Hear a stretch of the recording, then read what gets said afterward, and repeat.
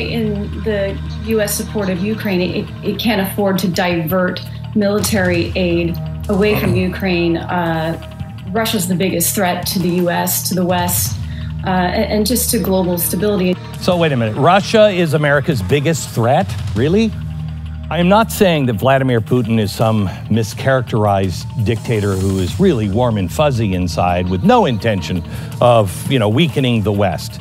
It's not like he's a little boy in kindergarten who's, pulling on a girl's hair because he likes her. He is a threat, a big one. He's a dangerous man. But the obsession with bringing down Putin, it might be just a little misplaced right now, because Russia's Putin absolutely pales in comparison to the threat we face from China and President Xi. That is the real threat. It's not even a fair matchup. It's like Putin is the guy making fries at McDonald's and Xi is, Gordon Ramsay. Putin's the kid running around, field day with an egg in his spoon, and Xi is Usain Bolt. Putin is me in fashion versus Kendall Jenner, which is really disturbing, both of those things. So forget that one. But Putin is a threat, yes. But Xi certainly is far more powerful, far more capable, and far more closer to infiltrating the U.S. in ways Russia couldn't even imagine. Tonight, I will explain the threats from China. Then later on in the program, joined by Peter Schweizer, the author of BloodMoney, why the powerful turn a blind eye, why China kills Americans. He'll tell us exactly why that is, why the far left seems to remain silent about the real biggest threat that we do face.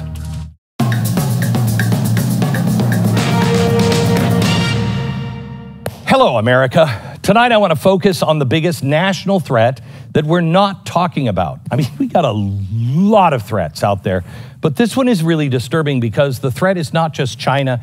The call is coming from inside the house. The weird thing about this multifaceted threat is that it's not even close to being the dominant narrative that it should be. Instead, mainstream media and our leaders are too often stuck on Donald Trump being the biggest threat, or Russia, and alleged Russian disinformation. Not that disinformation from Russia isn't a problem or a threat. It is just that Russia's efforts are amateur compared to the sophistication of the Chinese Communist Party in its growing war against the United States. Our leaders and mainstream media are obsessed with the wrong enemy. And is that ignorance, or have they been bought off? There are individual incidents involving China that get reported and discussed, but there is nowhere near the urgent, sustained focus that this threat requires. Why? Every day now, China is probing and exploiting American vulnerabilities that are frequently the direct result of left-wing policies and or leadership. Do you remember the spy balloon that happened, when was that, last year, the year before? Spotted over the western U.S. It was spotted by I think he was a kid who just videotaped it. He was a reporter, went in to his newspaper and said, "You see this? It happened in Montana, February 1st. Then it was allowed to drift across the U.S. for more than 3 days. Now, when I say drift, it actually didn't just go with the wind. It was still being navigated, and it went over major cities and our military bases before it was finally shot down by the U.S. Air Force off the coast of South Carolina. That happened December last year. U.S. intelligence officials revealed that the Chinese spy balloon used a U.S.-based internet service provider to navigate, as well as to send high-bandwidth collections of data back to China while it made its way across American airspace. We asked at the time, why wasn't this shot down earlier? Why was this allowed to go over our nuclear missile bases? Last month, a FOIA request by the Heritage Foundation's Oversight Project found 14 incidences since 2018 of Chinese nationals attempting to gain entry into U.S. military base at Pearl Harbor. Nothing ever happens at Pearl Harbor. They also were conducting surveillance, including flying drones over the base. Last September, a Chinese man and woman were found taking photos and videos near a Pearl Harbor security entrance before fleeing in a car with unidentified plates. There have been 100 incidents in recent years of Chinese nationals, often posing as tourists, who have tried to access military bases all across the United States. And thanks to the Biden administration's wide open border policy, China has a much easier way to get these potential spies in and out of the U.S. During Biden's 3 years in office, 133,000 Chinese nationals have been encountered at the U.S. border. 30,000 of those have come into our country just since October. There are now more Chinese nationals crossing the border in San Diego than Mexicans. Just last week, 3 Chinese nationals were arrested trying to cross the border into Maine from Canada in the middle of the night. A 4th, who was driving a car, was arrested on suspicion of attempting to assist the others. Last year, a Border Patrol memo identified 270 suspected properties in rural Maine that are used for illegal marijuana growing and operated by Chinese nationals. Remember this, because marijuana, man, is fine. I mean, everybody does it. Remember, they're growing marijuana in Maine and all over the U.S. That's going to come in handy to remember here in a few minutes. The massive profits are funneled back to China or used to finance other illegal activities, including drug and human trafficking. In San Francisco, U.S. sovereignty is undermined in absurd ways, but it's San Francisco. There was a law passed in 2020 that eliminates the requirement to be a U.S. citizen to hold seats on city boards. So last month, San Francisco Board of Supervisors unanimously appointed Kelly Wong to the city's Elections Commission. Now, Wong is not an American citizen. She's been in the U.S. since 2019. She's an immigrant rights activist from Hong Kong. Here she is after winning the board appointment, giving an interview in Chinese. 咁就其實喺2年前我嚟到三藩市嘅時候咧，咁我就認識咗好多原來三藩市有好多嘅權利嘅喎，好多權利係好多非公民啊。For all of us who speak Chinese, you know exactly what she was saying. Kelly Wong may have absolutely nothing to do with the Chinese Communist Party. But what if someone in that position did? San Francisco now has someone who is not a U.S. citizen and cannot legally vote in charge of supervising the elections. Regardless where Wong's national loyalties lie, her political loyalty is apparently left-wing because she works for a group called Chinese for Affirmative Action. According to their most recent published annual report, they're funded by the Chan Zuckerberg Initiative, Google, and the Tides Foundation, among other left-wing groups. Then there is one of the most immediately pressing threats to Americans, the Chinese government's hacking operation. Last year, the Chinese military hacked into around 24 U.S. power and water utilities and communications and transportation systems. They breached a water utility in Hawaii, a major port on the West Coast, an oil and gas pipeline, and attempted to hack into the Texas power grid. Despite all of this, in 2022, the Biden administration shut down the China Initiative at the Justice Department. This was a program started by Donald Trump in 2018 to prosecute economic espionage and stop the stealing of intellectual property by Chinese government agents.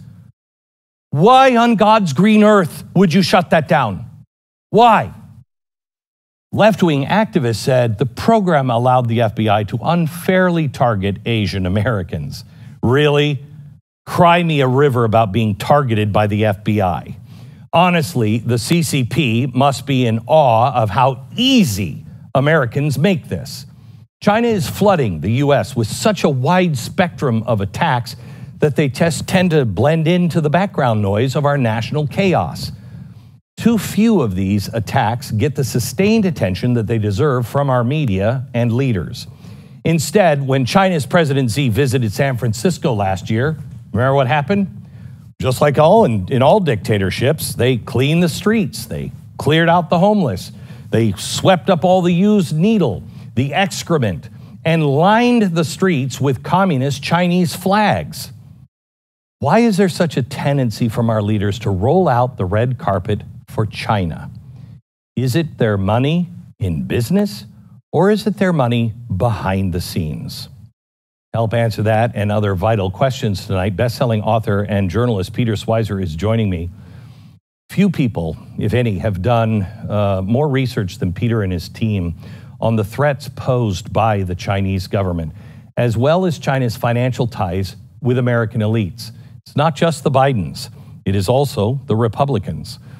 Peter has chronicled the story of the Bidens' corrupt deals with China in his books, Secret Empires and Red-Handed. His latest book, BloodMoney, Why the Powerful Turn a Blind Eye While China Kills Americans. Peter makes a very convincing case that China is already waging war on the United States. As he points out, the ancient Chinese strategist Sun Tzu said, quote, "The supreme art of war is to subdue the enemy without any fighting." Peter is going to walk us through exactly how China is doing that next.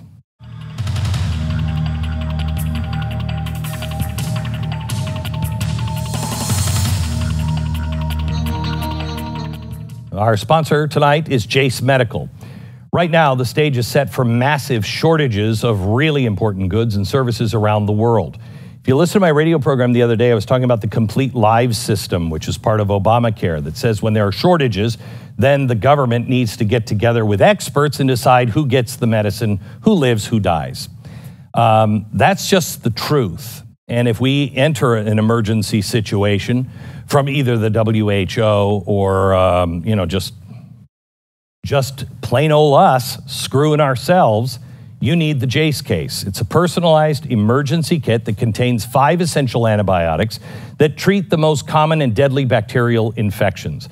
Jase is also continually working to expand their medication offering. So if you have, let's say, a horse that's sick, you could get ivermectin.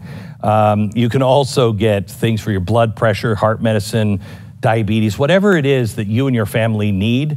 You can get and personalize this and have a year's worth supply at your home just to make sure that you don't panic when the unexpected happens. JaceMedical.com. Go there today, enter the code Beck at checkout, discount on your order. It's promo code Beck, JASE Medical.com. I want to welcome to the program good friend and one of the journalists that is definitely in my top 3 journalists of the day. Of course, that's not saying much. There's probably only 3 journalists that are actually doing it now. Peter Schweizer, he's from the Government Accountability Institute. He's the president. He's also written the new book, BloodMoney, Why the Powerful Turn a Blind Eye, Why China Kills Americans. I mean that sincerely, Peter. You are an exceptional journalist that call the shots no matter where the chips fall, let them fall where they may. And that's what a journalist should do. So thank you for that. Thank you, Glenn. You and I talked maybe 2015, 2016, and Biden was still the vice president. And I had said to you, I think this is going to be known, and I was thinking Obama, as the most corrupt administration of all time because nobody was checking on him. Right, okay? right. And you said, no, I'm working on a new book. Biden is the most corrupt politician in U.S. history. That's quite a statement. Yeah. Okay. Yeah. So you published that book. Yeah. And then you published another book about the same stuff. Right. Now you're getting down to the answers, possibly, of like, why do we let the spy balloon go? Right. And more importantly, you're bringing to the party things that are going on now that are literally going to get us all killed.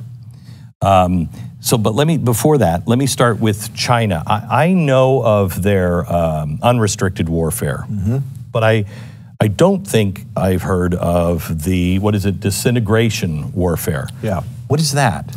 Explain both for people who don't know. They're very similar. Unrestricted warfare, as you know, came out of a book written in 1999 by two PLA Chinese military officers, and it basically said warfare literally has no rules. It's not just about not bombing civilians. It's anything is on the table as far as what China can use as a tool against the United States.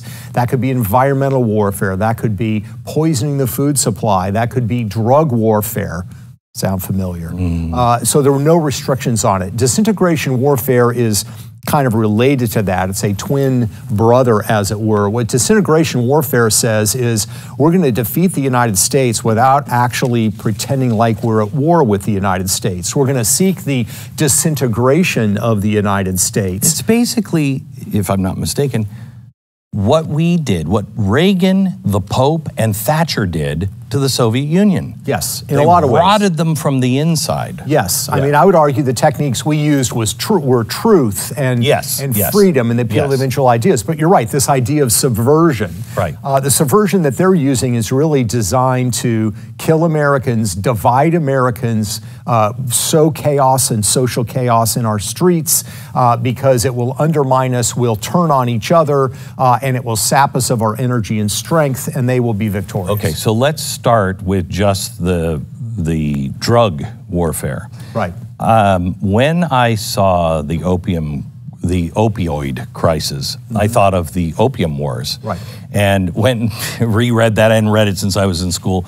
Reread that, and I thought, that was the British taking opium and pushing it into China, trying to get as many people hooked, and China finally bowed. Yeah. And I thought, that's exactly what they're doing now. But you say you have proof. Yeah, I mean, they absolutely view it that way. Yeah, if you look at the opium wars, you know, China went from being a pretty major power in the early 1800s to a century later, it was a weak and divided power. It was estimated that 25% of the entire population of China was hooked on opium. 25%. You can imagine the energy. I wonder what the percentage is now here. Yeah. And other drugs that come from China. Exactly. You know. Yeah, the opioids and the painkillers people are taking. They talk about this and obsess about it all the time in China. And they view what's going on now as an opportunity for revenge on the West. Of course, the United States wasn't involved in the opium war. I just like to remind that was British. That was the British, not us. Right, exactly. It was somebody, it was those guys over there. But there were actually Americans that were involved. As I point out in the book, Franklin Delano Roosevelt's grandfather, of course, was actually involved in the trade, the opium trade. But they do view it as warfare. And if you look at the manner in which the flow of fentanyl comes to the United States and now increasingly other drugs, you see that it's really, this is Chinese driven, that the drug cartels are the junior partners. The main operation is being done by the Chinese, and they view it as a powerful way to, frankly, kill off some of the best and brightest in the United States, because the people that are dying don't know they're taking fentanyl. You know, it's a college student who, you know, says, I'm studying for a final, and borrows an Adderall from somebody, and it's laced with fentanyl, and they die of this overdose. So it's a very powerful, potent tool. It's intentional. They view it as intentional. There are CCP leaders that we know are involved in the fentanyl trade, and President Xi doesn't do anything about it because he likes it and thinks it's a good thing for China. So what is provable? Yeah. So what we know is provable, not just provable. Yeah, exactly. Yeah. This is all based on, you know, leaked documents we received and Chinese military journals. Every link in the chain is controlled by China. The precursors, we all know the precursors come from China, right? They arrive in a port, the port of Manzanillo in Mexico. 90% of them arrive there. Precursors are all the ingredients. Yes, the ingredients that you mix together to make this brew of fentanyl. All of those precursors, 90% of them come to the port of Manzanillo in Mexico. The international terminal there is run by a Chinese company. Everybody wonders, why can't they stop this?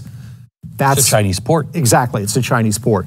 Once they have those precursors, they send them to a town in northern Mexico where we know, according to our Department of Homeland Security, 2,000 Chinese nationals live in this Mexican town, and they take these precursors and they create fentanyl.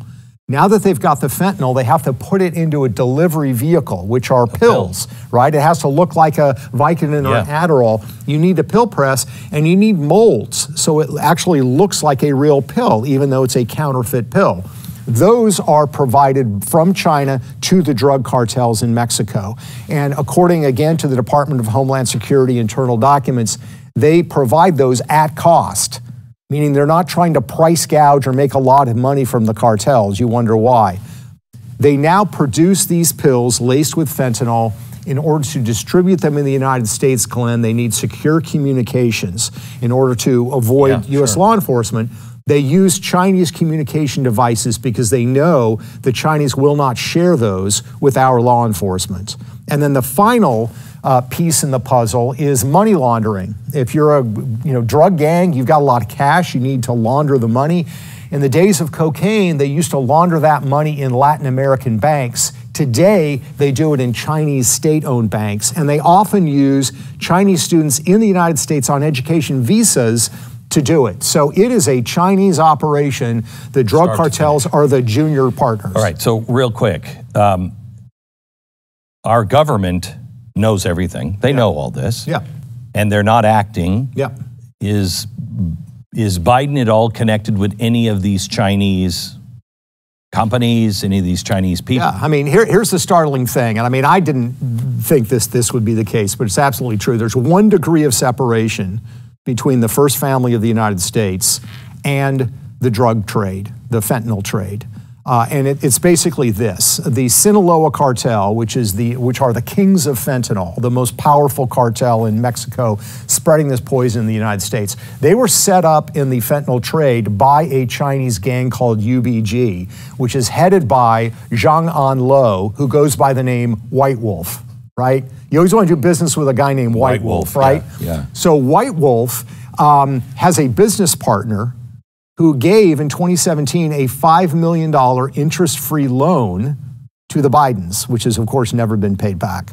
So you have White Wolf, who sets up his gang sets up the Sinaloa cartel in the drug trade.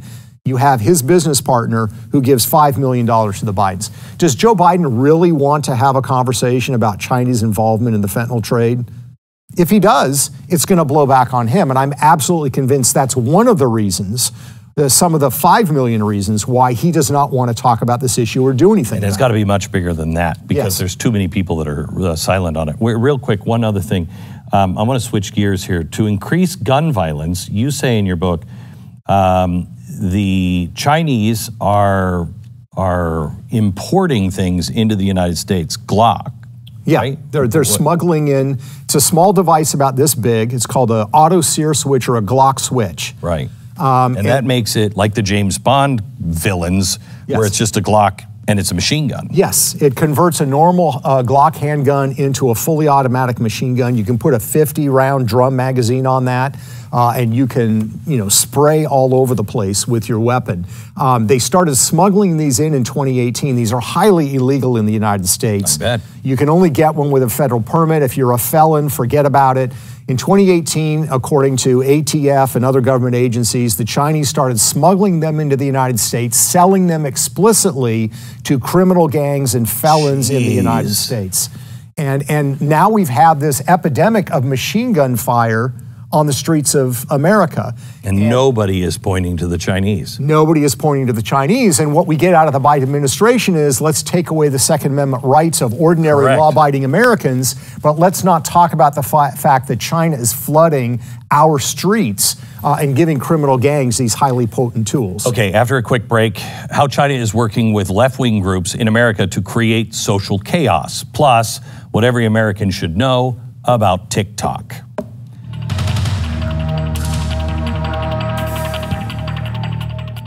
First, let me tell you about something we can solve pretty easily, hopefully, with you, and that is pain. If you are in pain, I want you to try Relief Factor. I lived with terrible pain, and Peter just came in and said, "Did you actually paint that painting?"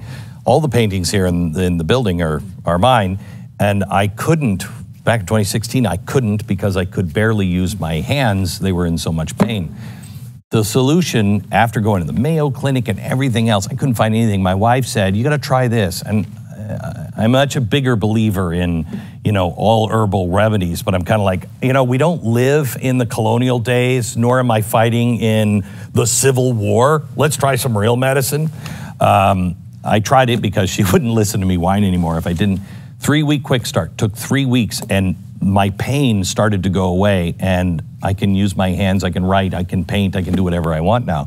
70% of the people who have gone on to try Relief Factor, the 3-week quick start, have gone on to order more month after month. Try it now, $19.95. Comes with Relief Factor's Feel Better, your money back guarantee, so give it a try. ReliefFactor.com, ReliefFactor.com, 800, 4, Peter's book has everything that you need in it, and it's kind of like drinking from a fire hose here. His book is called BloodMoney. Can you explain the United Front? What is that? United Front is basically the CCP in China wanting to work with organizations in the United States that they don't necessarily agree with everything on, but they agree with on some core principles. So there was an internal document that we found. There's a group that provides intelligence for the CCP called the Center for the Study of Marxist Parties. And they looked at the situation in the United States. And their assessment, Glenn, was that the Communist Party USA is like small, it's a bunch of cranks, they have no influence.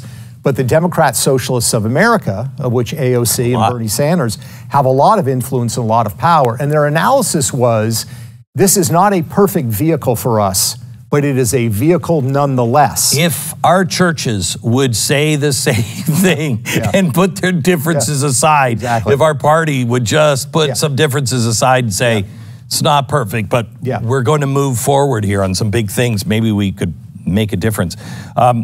Neville Roy Singham and his wife, Jody Evans. Yeah, Neville Roy Singham formed a company called ThoughtWorks in the United States. He was a big contractor for Huawei, the Chinese military contractor. Then he sold his business to an investment fund partly owned by the Chinese government, made basically $1 billion, and then promptly moved to China from the United States. He's a Maoist. He's got friends in the CCP. He takes the CCP line. Why do we care about this guy doing this? Well, he's poured more than $160 million into radical causes over the last couple of years. Those include a lot of the protest organizations that we see in the streets, a lot of the pro-Hamas protesters we see in the streets right now. They're actually organized by entities that he supports or that people that work for him. When we had the riots in 2020, a lot of the organizations like PSL and FRSO that led those violent protests, Roy Singham works with and supports. So we want to view this all through the prism of race conflict in the United States or the Middle East. Actually, the common denominator is Roy Singham living in China and working with China. Okay, so there's something else you go into in the book. We're just covering so much ground so quickly. The transgender agenda is not, and you know that just by looking at it. This is not organic. It's not. This was the biggest surprise to me, I think, of anything in the book. Two of the biggest funders of the radical transgender movement in America are actually Chinese-based billionaires. I didn't know that. Yeah, one of them is Roy Singham. His organization, through the People's Forum, has done a lot to support the radical transgender movement. The other one is Joe Tsai. Joe Tsai is the co-founder of Alibaba, which is a massive company. He has poured tens of millions of dollars into the trans movement. Are either of them, just big fans of trans? They are not trans themselves. There's no evidence. They have family members that are trans. But here, I think, is the kicker, Glenn. Both of them advocate strongly for these rights in the United States. They never bring them up in China. They never bring them up in China, where I think by anybody's calculation, the situation on gay rights and trans would be far more severe than it would be in the United States. So let me just play devil's advocate. Yeah. Well, they actually believe in it, and here's the only place they can do it, and they're hoping that the West would get strong, and that would then change China. Well, it could be, but the problem is that both of them take pro-CCP positions. I mean, to the toe the party line, there's no divergence. And the CCP has said they don't even want effeminate characters on television because it's going to demasculate China. So it seems to me quite absurd to say, I love the CCP, I'm all in. Yeah. But I'm in favor of these trans rights. I think the more logical explanation is they view this as a form of warfare against the United States. So there was a revelation and a bunch of information that came out. I'm trying to remember who came out with it just a few weeks ago. And they were talking about how the Five Eyes are now joining together and doing cognitive warfare on, we're doing it for Britain and Britain's doing it for us here. Yeah. And the Chinese are doing cognitive warfare as well. Yeah, they view cognitive warfare as really what's going to determine who wins the next war. They don't think it's going to be tanks or it's going to be aircraft carriers. It's going to be cognitive warfare. Who controls the mind? Who influences the mind? And they're very, very optimistic. I quote from them in the book about how TikTok is, in the words of one of their military officials, the Trojan horse with which they are piercing the United States. And they're saying that openly. They're saying that openly amongst themselves.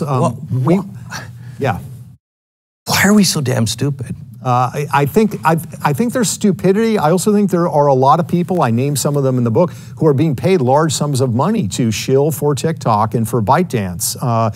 They've got probably a dozen former U.S. senators and congressmen on the payroll. They've hired Barack Obama's top advisors. They've hired some of Trump's former top advisors who are all getting paid to say there's nothing wrong with TikTok. The problem is, they already have a plan and they are enacting the plan and they describe in detail, again, don't take my word for it, look at what they're saying as to how this tool works. How does it work? It works very simply. You've got to be subtle about it, direct about it, but you want to tear down young people's views of their country's history. You want to tear down national symbols. Does this sound interesting? Sound familiar? And then you want to replace them with your values. And above all, you want to appeal to emotion.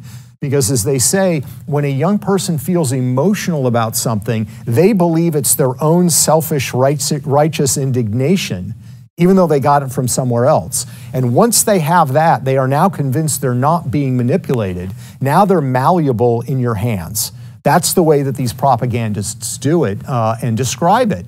And they see that TikTok is this sort of super highway to America's young people. Here's the thing, ByteDance, which controls TikTok, it's the parent company, has a joint venture. Also does movies. Yes. ByteDance does, absolutely. Big movies. Yeah, but ByteDance is right now has been doing a joint venture with the Chinese Ministry of State Security, looking at how you can manipulate people on online media.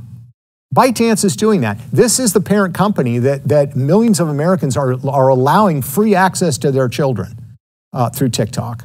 That, to me, is absolute insanity. And what you have in the Biden administration is no interest in dealing with this. I mean, at least Donald Trump said, we're going to force the sale of this, which would have been at least a solution, I think. Biden stepped back from that. I think part of the reason is because he's got some very powerful donors at the Carlyle Group and elsewhere that have major stakes in this company. And they stand to lose a lot of money if TikTok is banned or if the sale is forced. So Joe Biden has chosen that expediency over the health of America's young people. And unfortunately, there are some Republicans as well that are taking the same line. Name them. So the Club for Growth, which is an organization that is very libertarian. And I would probably agree with them on 90% of it. Me too. One of their biggest donors is a guy named Jeff Yass. He's an investment gentleman in Pennsylvania. Jeff Yass, it's estimated, could have his stake, which is about 20% of ByteDance, could amount to $100 billion.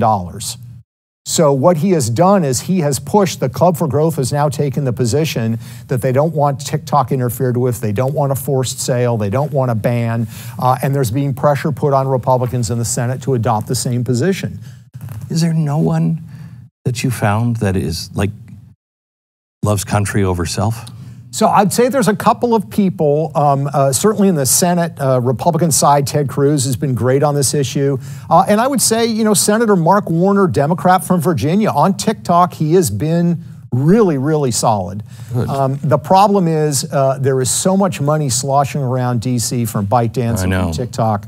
A lot of people are making money and looking the other way. So what kind of information are they gathering on TikTok? Well, they gather, they can gather all the contacts in your phone. They know what your location is. They know what other apps you have. You know what other apps you have open. And they use this information not just to track you, but to determine what material you're going to see. So this has been a problem with a lot of young people and how the Chinese have manipulated it. If you watch a video that is disturbing and you continue to watch it, the Chinese will have you watch more of that same video. And this became a problem in Sweden, of all places, where young people were watching videos that were put up that were talking about the fear of a Russian invasion. There was so much hysteria among young people. They were crying, they were calling suicide lines. It created this national panic. This shows the emotional power and tool that TikTok has. And we have a lot of, you know, emotional and cognitive problems developing in the United States too with young people. They get on this device. They can't watch longer movies anymore. It makes them anxious. And the important thing is, Glenn, what we have is TikTok in the United States. The sister app is called Douyin in China. It's nothing like TikTok. Nothing like TikTok. Nothing. If you've ever gone to Instagram or anything, you've seen these brilliant children playing the piano and people doing just amazing things. That's what they feed their people. Yes. Our kids get cotton candy. They get the person in blue hair screaming about something. And what they get is art, history, culture, learn this new skill, engineering, etc. And this is part of the cognitive warfare, the term that they use. They're saying, what is the next generation in both countries going to look like? Just based on what they're being exposed to in social media. God help us. God help us. All right, back in just a minute with Peter Schweizer to discuss Hollywood's collaboration with the Chinese Communist Party and to get his read on the Biden impeachment inquiry. We'll do that in a second.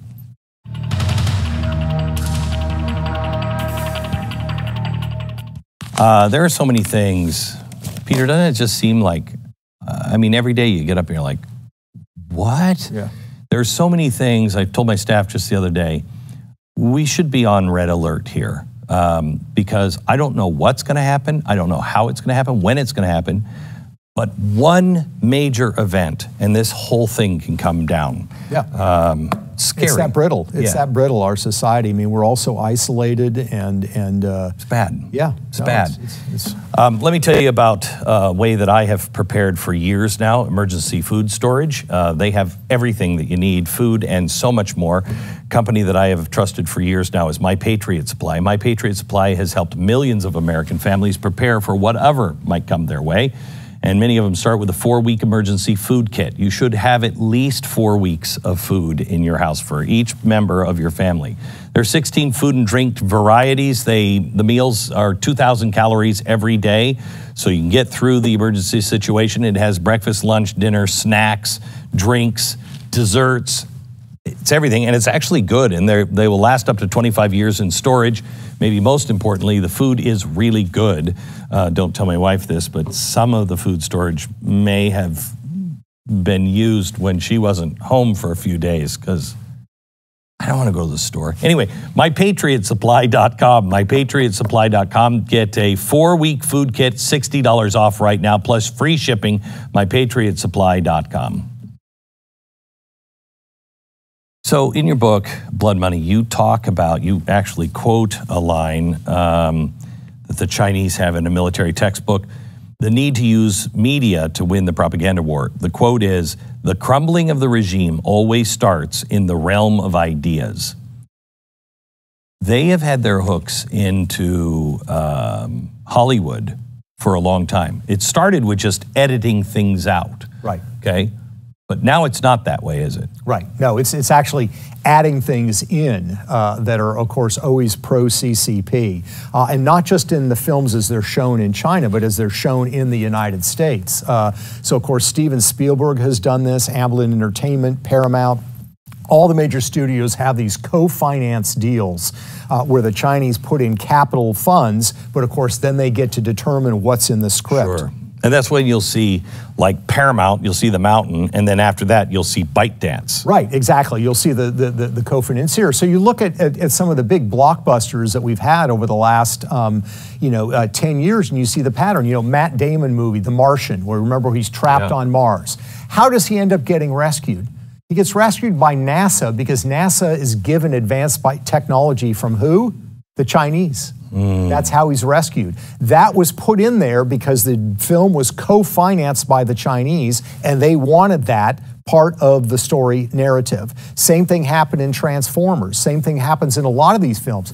Kung Fu Panda 3, which of course Steven Spielberg executive produced. The first two Kung Fu Panda movies were about, the panda bear sort of improving his skill sets, become a better Good individual. Lessons in that, yes. Kung Fu Panda 3 was about the collective. Don't stand out from the crowd. Be part of the group. Be part of the collective.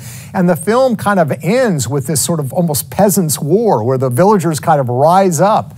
That again was financed by the Chinese, and the script was changed because that's how China wanted that script done. So this is being embedded along with what's happening on social media with TikTok. This is what's happening with films. It's also happening in video games as well. Many video game companies are now owned by China. Talk to me about the political connections. I know Adam Schiff is deep in this, Gavin Newsom. Yeah. Mitch McConnell. Yeah, they all have various ties to Chinese entities or networks that I think are problematic and prevent them from talking about these issues. Gavin Newsom, governor of California, will not call out China on fentanyl. He went there on a trip. He said, I raised fentanyl, but there was no finger pointing because we can't have finger pointing with the Chinese. It's your presses, your money, your people, your ingredients. Exactly right. But otherwise, they're totally uninvolved. Right. So he won't finger point. Well, what is his history? His history is a long association with Chinese organized crime figures. And I don't say that loosely. When he was mayor of San Francisco, he appointed as the head of Chinatown Economic Development a guy who was a dragonhead, that is a mafia leader in Chinese organized crime. His name was Alan Leung. He became friends with another dragonhead, a guy who went by the name Shrimp Boy. I mean, the name alone, you'd wonder, why is this guy calling himself Shrimp Boy? He was also a dragonhead in organized crime. Gavin Newsom gave money from taxpayer money from San Francisco to this guy's nonprofit until people in the Chinese community says, you can't do this. Why This is the Godfather just in San Francisco with the Chinese instead of the Italians. Well, yeah, exactly. And he had on his transition team yet another guy who was involved with Chinese organized crime who went to jail on a murder for hire plot. Oh my gosh. These are all organized criminals involved in the drug trade. When he was mayor of San Francisco, Glenn, he also set up something called China SF to bring China investment dollars to San Francisco. Gavin Newsom signed his name. He picked a partner in China whose name is Vincent Lo. Vincent Lo was already publicly known to be associated with Chinese organized crime, and yet that's who he picked to partner with him. And lo and behold, some of the early businesses that came and invested in San Francisco through this scheme were tied to Chinese organized crime. So does Gavin Newsom really want to have a conversation about this? No, he doesn't. Adam Schiff. Adam Schiff has received money from guys that are now international fugitives who were involved in money laundering for Chinese organized crime. He never talks about this. The fentanyl deaths in his district have gone up 1,200% from 2016 to the present. He will not call out China on the fentanyl trade, and I believe it's because of these embarrassing ties that he has to these networks. So, Peter, you and I are both, you might actually be a historian, but I'm not. I'm just a history lover. This is different than the corruption that I have seen in the past. Yeah. This corruption leads to the destruction and the death, literal death of Americans. Yeah. This is, Hollywood did the same thing with the Germans. The Germans had the next biggest cinema group. You know, it was the United States, and then the next group of people that went to the movies like us was Germany. And Germany and the Nazis poured money into Hollywood. They've done that before. But this from our politicians, getting in bed with these people and then turning a blind eye to this is more than criminal. Yeah. Do you agree? I mean, is there anything in history that compares to this? No, there's not. There's not. And, you know, it's easy to say, oh, well, they're doing it for the money. But, you know, really, for most people, I think you couldn't pay them enough money to engage in this kind of behavior. And yet, that's exactly what is going on. And it's a problem on both sides of the aisle. Mitch McConnell, you know, we've talked about Mitch McConnell before, but Mitch McConnell, his wife Elaine Chao, she's involved with the Foremost Shipping Group. The Chinese government has made that shipping group enormously successful. They buy their ships for them. They finance the construction of those ships. They provide crews for those ships. And they give them contracts. And so they've made this business very, very successful. So if Mitch McConnell were to stand up in the U.S. Senate and say something critical of the Chinese, or actually do something that damages China, they could destroy the family shipping business overnight. And so he's just simply not going to do it. So you look at all of the things, they're in everything, right? They're in our universities. They've captured our politicians. They've captured our cities. They've captured our kids through TikTok. They're capturing Americans over the border with the drugs that are coming in.